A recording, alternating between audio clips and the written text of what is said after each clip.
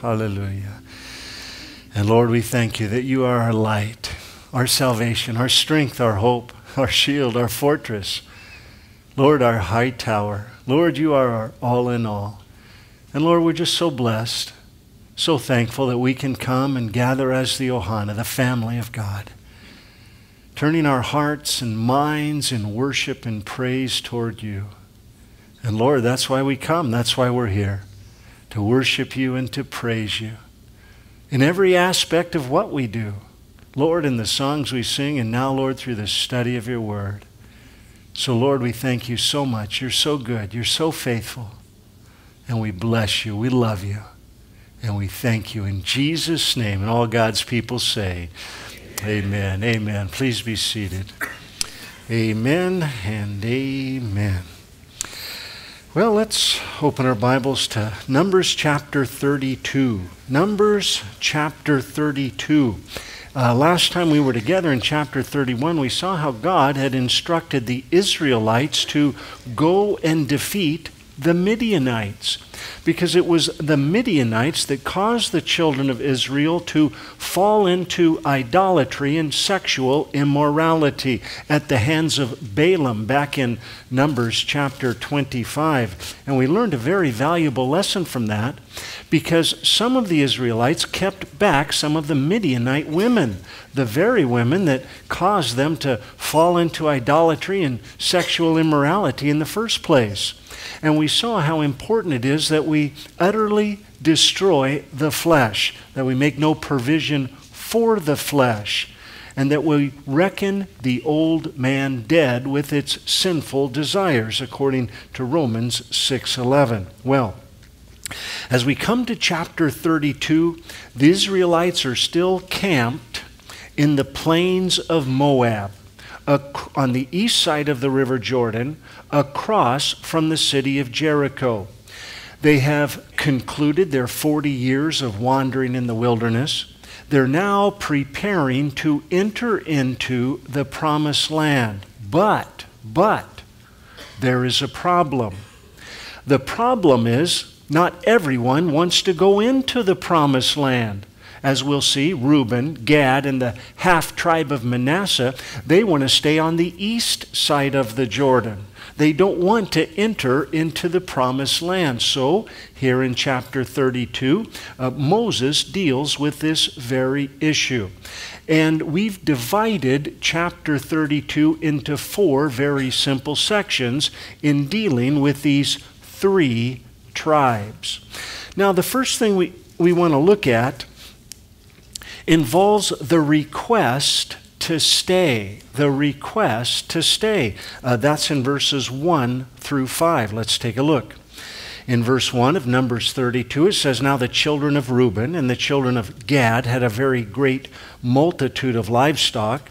And when they saw the land of Jazer and the land of Gilead, land on the east side of the river Jordan, that indeed the region was a place for livestock, the children of Gad and the children of Reuben came and spoke to Moses, to Eleazar the priest, and to the leaders of the congregation, saying, Adaroth, Dibon, Jazer, Nimrah, Heshbon, Eleleh, Shebam, Nebo, and Beon, the country which the Lord defeated before the congregation of Israel, is a land for livestock, and your servants have livestock. Therefore, they said, if we have found favor in your sight, let this land be given to your servants as a possession, and do not take us over the Jordan. Now, the Israelites, as we've mentioned, are camped there on the eastern side of the river Jordan, across from Jericho in the plains of Moab. They're camped between the river Jabbok, which is about halfway between the Sea of Galilee and the Dead Sea, and the river Arnon, which is about the middle of the Dead Sea. They're inhabiting this entire area. Now, we're not told here in verses 1 through 5, but drop down to verse 33 for just a moment. Verse 33. It says, Moses gave the children of Gad to the children of Reuben and the half and to half the tribe of Manasseh, the son of Joseph, the kingdom of Sihon, king of Amorite, and the kingdom of Og, king of Bashan. Now, here we clearly see that there were 3 tribes involved in their request to stay: Reuben, Gad, and the half-tribe of Manasseh, which of course was one of the sons of Joseph. Now, the area they were at, there in the plains of Moab, is somewhat of a fertile area. It's a pretty good place for livestock. It's big, it's flat, it's open, and it does get green at the certain times of the year. But it is nothing compared to the Promised Land.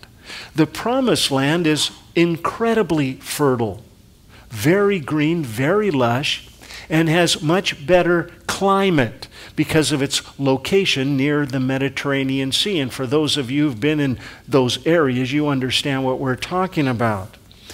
And I think this first point becomes very important because these guys did not want to enter the Promised Land. Now that just baffled me. Who doesn't want to enter the Promised Land? A land flowing with milk and honey.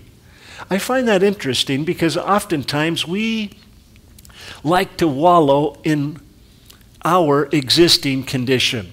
We like to stay where we're at rather than moving forward, crossing over, coming into the Promised Land.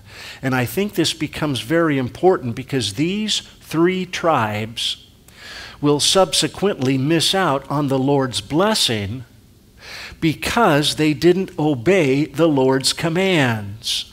God told them to go into the Promised Land, and here they're not going to do it. And as a result of their lack of obedience, they really miss out on a bunch of blessings. Turn over a few pages, if you would, to Deuteronomy chapter 28. Just a few pages to the right. Deuteronomy chapter 28. Because I believe here in Deuteronomy chapter 28, we see a correlation between obedience and blessings. There's a connection, a correlation between being blessed and being obedient. Now, I think this is important to understand because we don't obey to be blessed, but when we do obey, we are blessed. Clark, are you sure? I think so. Look at verse 1 of Deuteronomy chapter 28. In Deuteronomy 28:1 it says, "Now it shall come to pass, if you diligently obey the voice of the Lord your God, to observe carefully all his commandments, which I command you today, that the Lord your God will set you high above all nations of the earth. And all these blessings shall come upon you and overtake you, because you obey the voice of the Lord your God. Blessed shall you be in the city, and blessed shall you be in the country. Blessed shall be the fruit of your body, the produce of your ground, and the increase of your herds, the increase of your cattle, and the offspring of your flocks. Blessed shall be your basket and your kneading bowl. Blessed shall you be when you come in, and blessed shall you..." Well, you get the picture. It just goes on and on and on.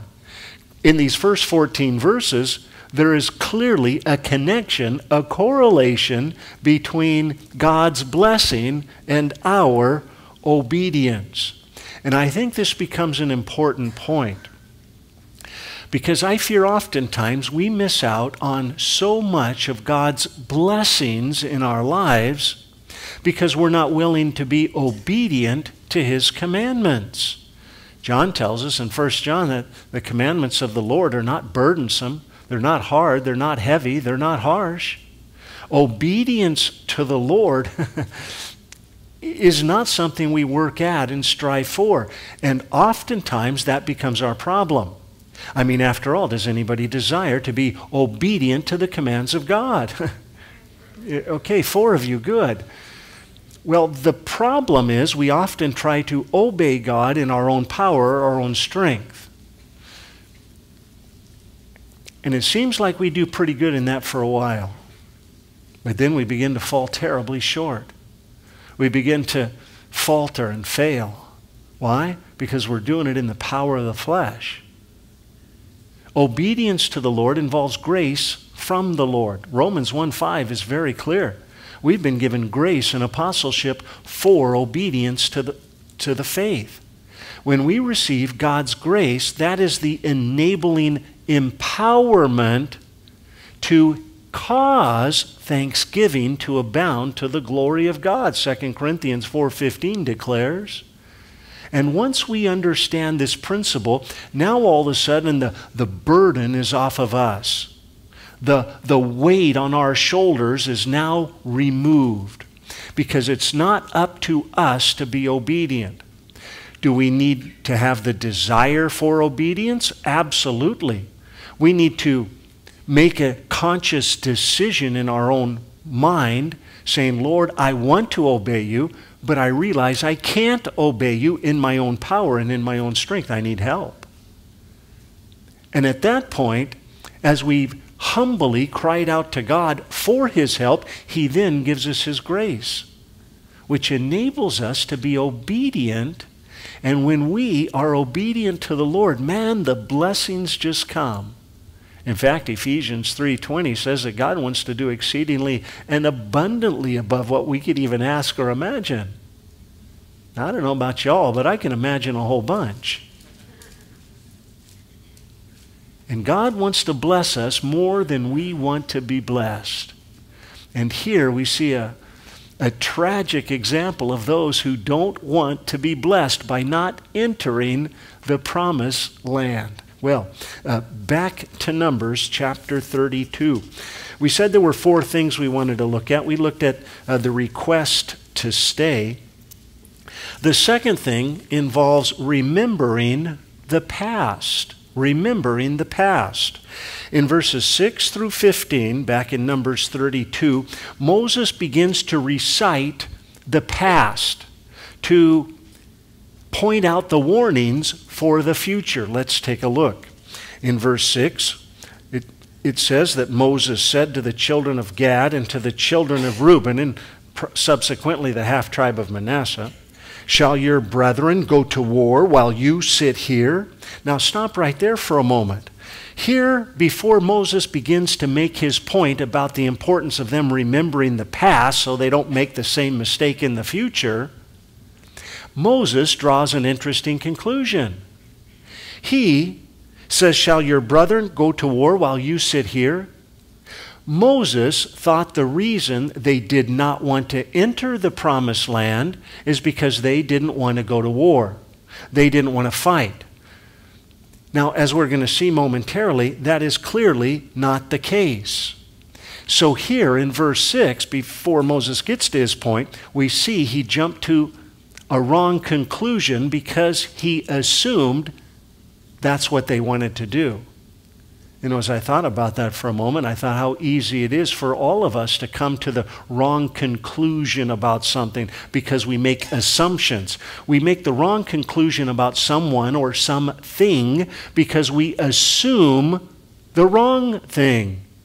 We haven't gathered all the information. We haven't brought in all the facts. Because the truth of the matter is there is 2 sides to every story. And this is an important lesson. Moses thought he knew exactly why they didn't want to go to the promised land. Are they going to go fight while you sit here? Hey, they had no intention of staying there. They were willing to go fight.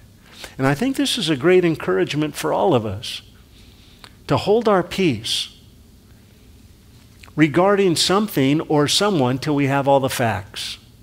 You know, the problem we often face is we realize there's 2 sides of the story, their side and the right side, which of course is my side. Clark, how do you know your side's the right side? Well, because if I were wrong, I'd change my mind. Amen?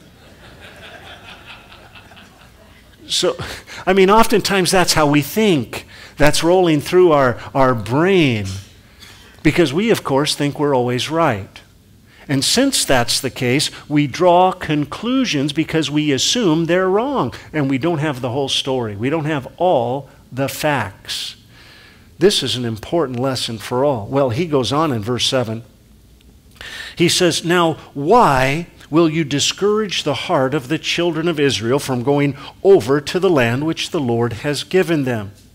Thus your fathers did when I sent them away from Kadesh Barnea to see the land. Now here he wants them to remember the past.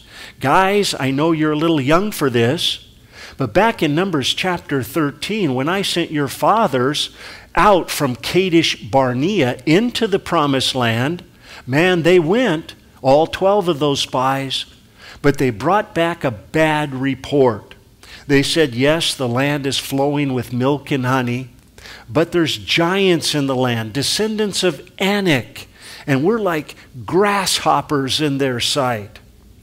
According to verse 9, he goes on, for when they went up to the valley of Eshcol and saw the land, they discouraged the heart of the children of Israel. They brought back a bad report, so that they did not go into the land which the Lord had given them. So, verse 10, the Lord's anger was aroused on that day, and he swore an oath, saying, surely none of the men who came up from Egypt from 20 years old and above shall see the land of which I swore to Abraham, Isaac, and Jacob, because they have not wholly followed me. Well, except Caleb, the son of Jephunneh, the Kenizzite, and Joshua, the son of Nun, for they have wholly followed the Lord. So the Lord's anger was aroused against Israel, and he made them wander in the wilderness 40 years, until all the generation that had done evil in the sight of the Lord was gone. And look, you have risen in your father's place, a brood of sinful men, to increase still more the fierce anger of the Lord against Israel. For if you turn away from following him, he will once again leave them in the wilderness, and you will destroy all these people. So Moses is encouraging them to remember the past. Remember the mistakes their father made in going up into the valley of Eshcol and grabbing that cluster of grapes that a couple of guys had to carry. It was so big. Because they brought back that bad report, which caused the children of Israel to wander for 40 years there in the wilderness. And I think in this section dealing with remembering the past, I think there's two very valid lessons for each and every one of us. Number one, that we would learn from the mistakes of others. That's the simple point here.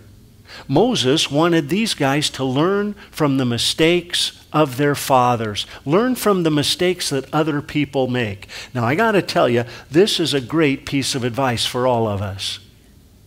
See what somebody else does that is a total bonehead maneuver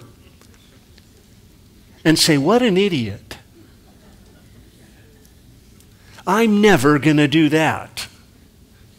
I've learned my lesson through your mistake. You know, those are the easiest lessons in life to learn, from the mistakes of others. I've always liked to watch others make mistakes, because it helps me to learn what not to do. And the converse is true as well. We look at the good deeds of others, the life of others. Paul said in 1 Corinthians 11:1, follow me as I follow Christ. So I think the first lesson is that we learn our mistakes from others. But there's a second lesson, and that we would learn from our own mistakes. Because the truth of the matter is we all make mistakes. Okay, that was pretty weak. Now just ask the person sitting next to you. They will clearly tell you you make mistakes. We all make mistakes. We all fall short. We all mess up on a continual, regular basis. Okay. You say, Clark, I could have got this at home.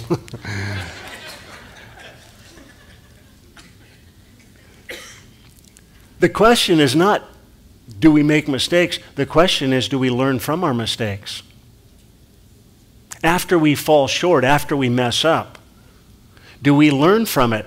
Unlike the Israelites who went around that mountain for 40 years, God finally says, okay, you've been around that mountain long enough. Let's go. Because every aspect of our life is really a test, if you will, to see what we're going to do after we fall short. Yes, we confess our sin. Yes, we repent of our sin. But the issue is true repentance. Because if we truly repent, we're not going to do it again. I mean, at least not purposefully and not habitually. Oh, we might trip and fall occasionally. But do we learn from our mistakes? And I think one reason we keep making the same mistakes over and over and over again is because we try to rectify our mistakes. We try to correct our shortcomings in the power of the flesh. We try to correct our behavior externally. We think, okay, my problem is over here, so I'm going to drive the other way. Like somehow driving a different route is going to fix the problem. Follow me? We try to fix our mistakes, our problems, our sin, let's just call it what it is, by correcting our behavior. The problem is that's a work of the flesh. We need Jesus Christ to correct our heart. Now, we can't change our heart. We can change our mind, but not our heart. And once we change our mind, then Christ will change our heart. So there's a part for us to play. We have a responsibility in the sense that we need to make a conscious decision to say, hey, I don't want to do this anymore, but God, I need help. It seems like we're always back to this, aren't we? The flesh versus the spirit. You say, Clark, why is that? Well, because you and I are inhabiting this body of flesh. And the flesh, Galatians 5:17, wars against the spirit. There's a constant battle going on. So this is a struggle you and I are going to have until the day we go home to be with Jesus. Isn't that encouraging? But the good news is we have the power and the presence and the person of the Holy Spirit to help us, to empower us, Acts 1:8, to enable us to be victorious over these areas in our lives. Now, here's the problem. Once we obtain victory in one area, the enemy is there attacking in a different area. This is going to be an ongoing battle our whole life. But that's okay, because it really shows us our great need and our great dependency upon Jesus Christ. Because if we didn't have these constant battles, we wouldn't have the constant need for the Holy Spirit to empower us and our Lord Jesus Christ to enable us. Follow me? So in one sense, it's a bummer, but on the other sense, it is a blessing. Because it causes us to draw so close to the Lord, causes us to rely upon Him and to trust in Him in every way. Well, back to Numbers chapter 32. Let's come to a third matter. Here we see a requirement is given. A requirement is given. That's in verses 16 through 32. In verse 16 of Numbers 32, it says, then they came near to him and said, this is the tribe of Reuben, Gad, and the half-tribe of Manasseh coming to Moses and Eleazar the priest. They came near to him and said, we will build sheepfolds here for our livestock and cities for our little ones here on the east side of the Jordan in the plains of Moab. But we ourselves will be armed, ready to go before the children of Israel until we have brought them to their place. And our little ones will dwell in the fortified cities because of the inhabitants of the land. We will not return to our homes until every one of the children of Israel, all the tribes, have received his inheritance. For we will not inherit with them on the other side of the Jordan and beyond, because our inheritance has fallen to us on the eastern side of the Jordan. Well, then Moses said to them, if you do this thing, if you arm yourselves before the Lord for war, And all your armed men cross over the Jordan before the Lord until he has driven out his enemies from before him, and the land is subdued before the Lord. Then afterward you may return and be blameless before the Lord and before Israel, and this land shall be your possession before the Lord. But if you do not do so, then take note, you have sinned against the Lord, and be sure your sin will find you out. Guys, if you don't want to possess the promised land, if you want to stay on the east side of the Jordan, fine. But you have to promise to come fight with us until the battle's over. And they all said, okay, we will, no problem. And then Moses said, but there's one thing, if you don't do it, you've sinned against the Lord, and be sure your sin will find you out. Two things there. Number one, by not going and fighting with the rest of the Israelites, their sin is against the Lord. I think this is an important point, because all sin, listen carefully class, all sin is against the Lord. In fact, the definition of sin in 1 John chapter 3, verse 4, is that sin is a transgression of the law. All sin is breaking God's law. God wrote the law. Now, when people sin, their sin affects our lives. Please don't misunderstand. Somebody else's sin can affect our life in a great way.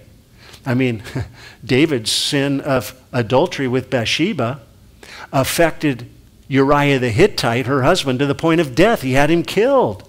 Sin affects other people's lives, make no mistake about it, but all sin is against God. David understood that in Psalm 51:4. He said, against thee and thee alone have I sinned. Joseph understood it when Potiphar's wife was coming after him in Genesis 39:9. He said, how can I do this wickedness and sin against the Lord? All sin is against God. And when we grab a hold of that simple truth, now all of a sudden, when somebody sins and their sin affects our life, we're no longer mad or want to get even. It breaks our heart. And now we want to pray for them. We want to love them. We want to forgive them. Because what they did, they've not done against me. They've done against my Lord Jesus Christ. And that doesn't infuriate me. That crushes me. That breaks my heart. Because of what Christ has done for them. How he died on the cross for the sins of all of us on the hill of Calvary. So the first thing, there in verse 23, is we see that all sin is against God. But notice also, he said, be sure your sin will find you out. And I think we can look at that in two ways. First of all, we're not going to get away with sin. Our sin will one day come to light. Our sin one day will be exposed. It'll be revealed. Jesus said in Luke 12:2, for there is nothing covered that will not be revealed, nor hidden that will not be known. Look, we can hide our sin from our friends, even our family, for a period of time. In fact, we might do pretty good at covering up our sins. We might not leave much of a trail at all. But believe you me, one day the light will shine on it and it will come to the surface. Be sure your sin will find you out. But I think there's a second way we can look at this. And that is, we're going to be punished for sin. Our sin will find us out. In other words, payday one day. Look, if we think we're getting away with sin, and because we feel no consequences to sin, no ramification because of our sin, we're fooling ourselves. Romans 2:6, God said that he's going to deal to each man according to his deeds. In Galatians 6:7, we're going to reap what we sow. Look, our sins we're going to be held accountable for them one day. And we're going to experience the punishment of them. Now, here's one problem we have. One problem is, after we sin, after we fall short, we recognize it, we confess it, and we repent of it. Right on. That's what we should do. But the problem is, we think we shouldn't feel any consequences because we've confessed and repented. Look, just because we've confessed, just because we repented, doesn't mean the consequences aren't still going to come. We're going to reap what we sow. There is a price to pay, and payday will be one day. Well, this section continues in verse 24. Take a look. We said it was from verses 16 through 32. In verse 24, Moses says, okay, build your cities for your little ones and folds for your sheep, and do what is proceeded out of your mouth. Stay here on the eastern side of the Jordan. And the children of Gad and the children of Reuben spoke to Moses, saying, your servants will do as my Lord commands. Our little ones, our wives, our flocks, and all our livestock will be there in the cities of Gilead. But your servants will cross over, every man armed for war, before the Lord to battle, just as my Lord says. So Moses gave command concerning them to Eleazar the priest, to Joshua the son of Nun, and to the chief fathers of the tribes of the children of Israel.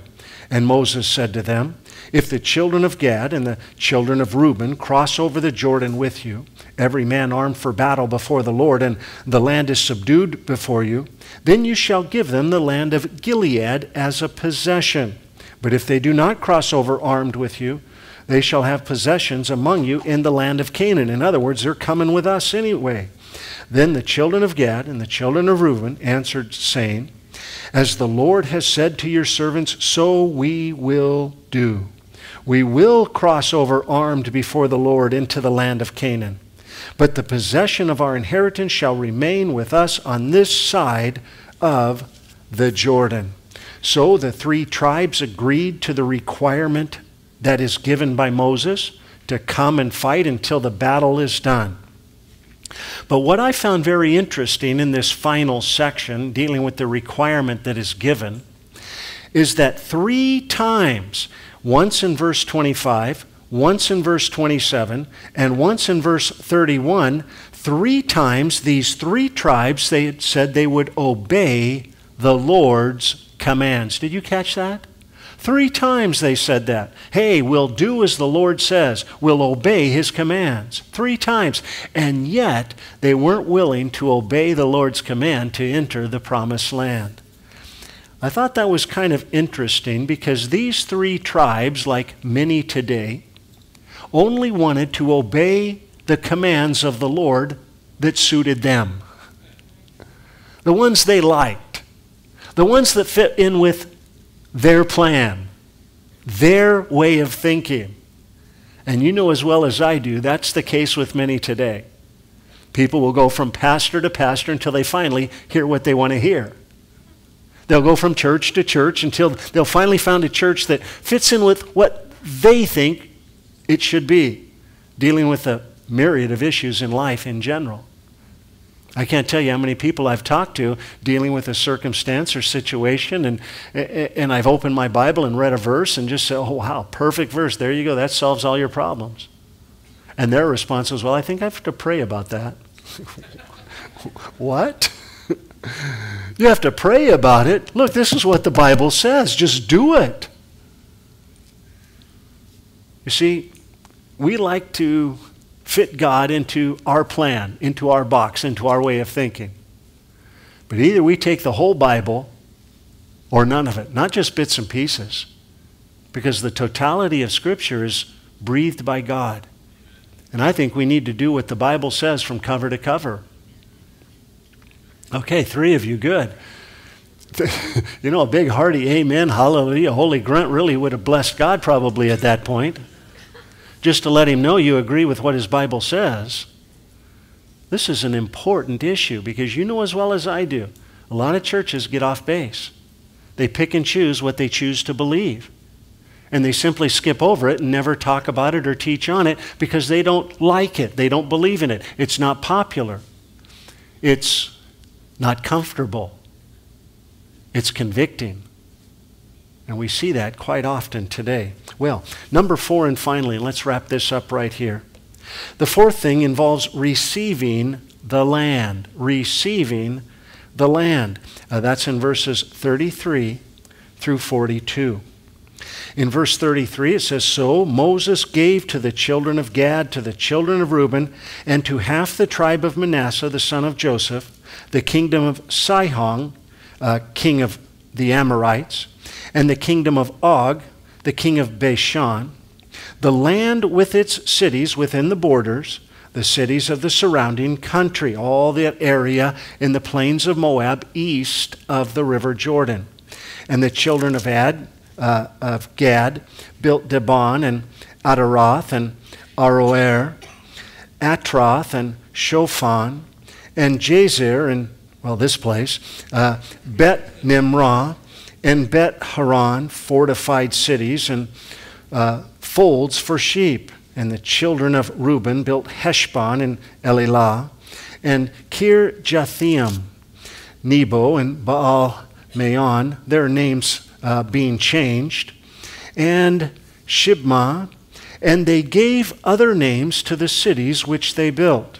And the children of Machir, the son of Manasseh, went to Gilead and took it, and dispossessed the Amorites who were in it. So Moses gave Gilead to Machir, the son of Manasseh, and he dwelt in it.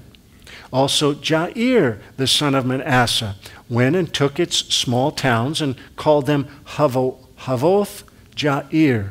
Then Nobah went and took Kenath and its villages, and he called it Nobah, after his own name.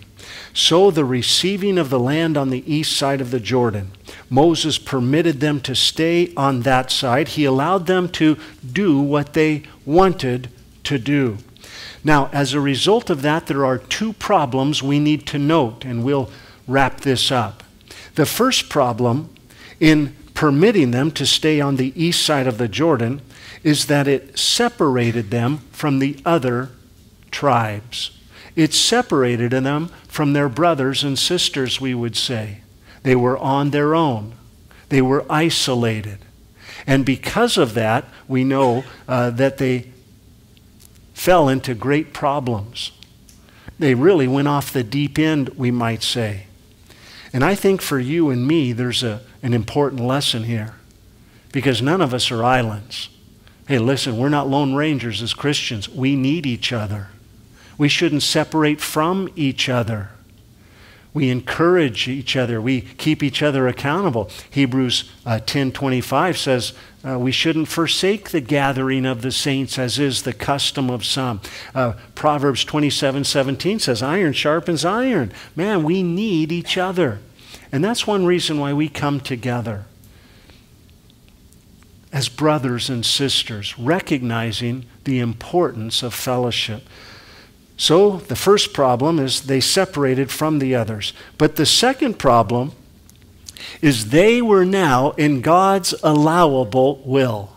God allowed them to stay on the east side. Hey, come into the promised land. Well, I don't think we want to come into the promised land. We want to stay here. Okay, fine, have it your way. If you want to stay there, stay there. Which is really a picture of God's love, by the way. God loves us so much, He gives us His permissible will. He allows us to do what we want, when we want, how we want to do it. I hate that. I would just as soon God always force me to do the right thing. Because that way I know I would be in His perfect will, not His permissible will, not His allowable will. Now there's several aspects of God's Word that deal with His perfect will. We know it's God's will we abstain from sexual immorality. It's God's will that we give thanks always. It's God's will that we, there's several aspects of God's will we know. But I think for you and I, as it pertains to God's general will for our lives personally, in all the decisions we have to make practically, I think it really boils down to two things. Number one, it involves our bodies. And number two, it involves our minds. Our minds and bodies, you say? Oh, yes. Because in Romans chapter 12, verses 1 and 2, you're all familiar with the verse. Paul said, I beseech you, therefore, brethren, by the mercies of God, that you present your bodies as a living sacrifice unto the Lord, which is your reasonable service. And do not be conformed to this world, but be transformed by the renewing of your mind, that you may know what is the good, pleasing, and perfect will of God. Isn't that amazing? As we live for the Lord, as we think about the Lord, man, we're going to be in the will of the Lord. God's perfect will, God's perfect plan. And it's simply about us saying, Lord, I desire to enter into that promised land. I don't want to be left behind. I don't want to stay where I'm at. Lord, I want to keep moving forward until I reach glory. Father, how thankful we are, Lord, for your word. Lord, it's so rich, so practical.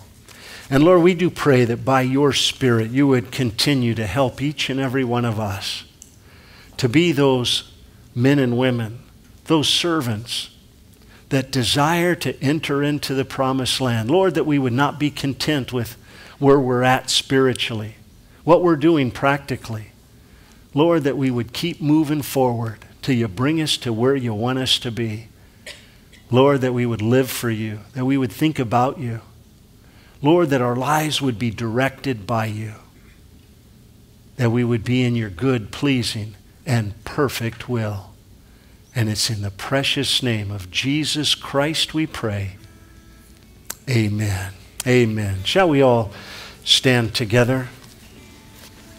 If you need prayer today, after service, the brothers and sisters, the pastors will be down front to pray with you, to pray for you. And I do pray that God would bless you, strengthen you, encourage you, lead, guide, and direct you, fill you with His Spirit, strengthen your hands, guide your feet. Man, as you just keep progressing forward, growing in His grace and in His knowledge, man, one step further toward the promised land. God bless you guys. Have a great evening in the Lord.